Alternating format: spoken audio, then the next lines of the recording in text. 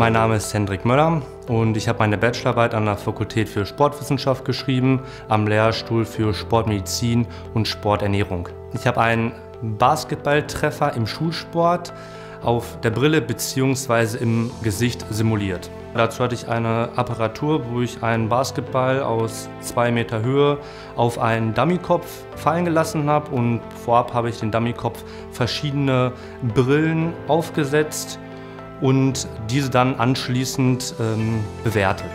Ja, am Lehrstuhl für Sportmedizin und Sporternährung unter Leitung von Herrn Jendrusch werden schon seit mehreren Jahren Schulsportbrillen getestet, hinsichtlich ihrer Schutzqualität kategorisiert. Mit meiner Bachelorarbeit sind wir einen Schritt hinsichtlich der DIN-Norm näher gekommen.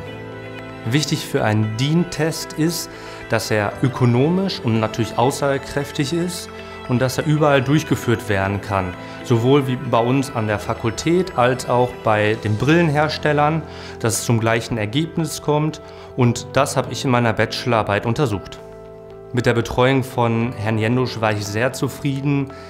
Er hatte immer ein offenes Ohr, und auch bei kleinen Fehlern oder wenn ich das ein oder andere Material mal kaputt gemacht habe, hat mich auch immer ermutigt und motiviert, weiter auszuprobieren, und das fand ich halt sehr gut.